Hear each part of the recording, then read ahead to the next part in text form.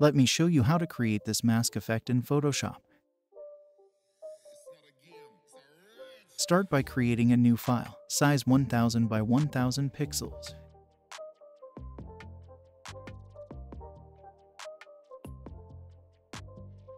Go to Adjustment Layer and choose Solid Color.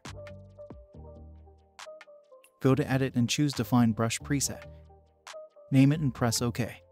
Now go to your image file. Create a new layer under your image. Right-click on your image and choose Create Clipping Mask. Now on your empty layer, choose the brush tool and start painting squares like this. You can make the brush bigger or smaller to make variations like these. That's it. Hope you liked it. Subscribe to my YouTube channel for more tutorials.